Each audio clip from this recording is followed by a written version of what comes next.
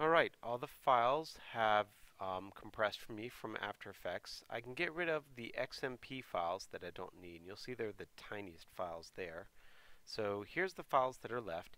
And here's one thing that I noticed here with the MPEG. This is the M2V and the WAV file. Those are actually, they go together. That's the final DVD file. I guess I just didn't choose the multiplex. And that's not a big deal for them to be unmultiplexed because it's often that you see them as two separate files. But let's take a look at these files. I want to move them over into the output folder, so they go into the After Effects output folder. And we can compare them with the files that are in the other folder, such as, let's take a look at, I'm going to go ahead and delete this WAV file for right now because I'm not too concerned with that. But just do be aware that this would be 13, 14, 15 something megs or so. And if we take a look, the one from Adobe Media Encoder was like 18 megs, and this one would have been 15 something megs. The FLV is 3200K, whereas here it was 3000K. So the question is there a difference? And sometimes we can only tell that by dragging over files.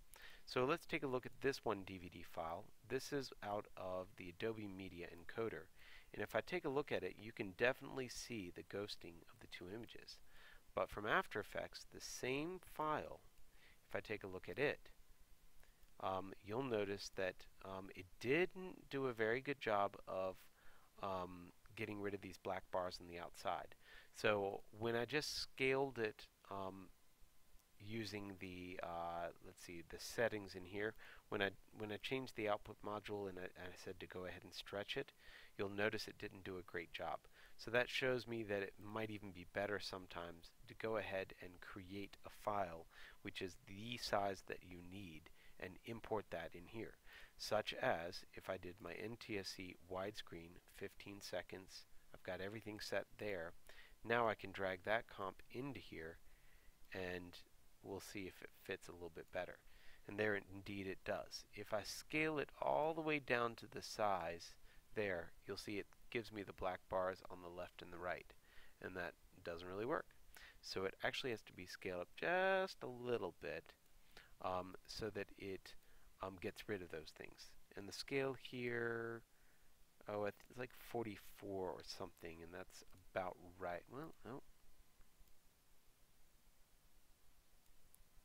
46, somewhere about that, 45.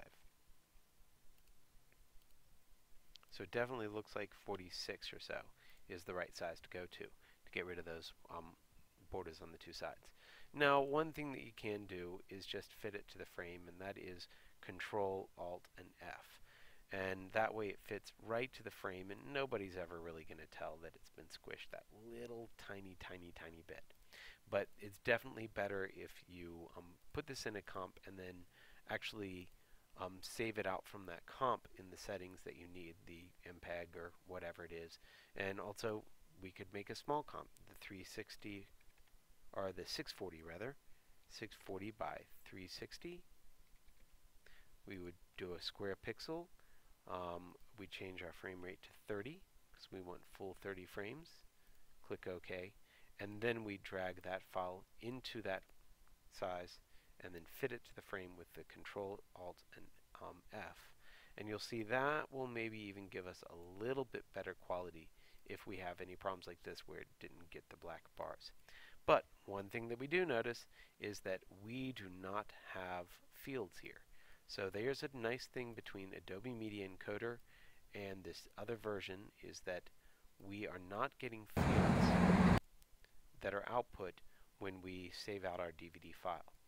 So for the other files, you might want to check the quality. We've got fields there.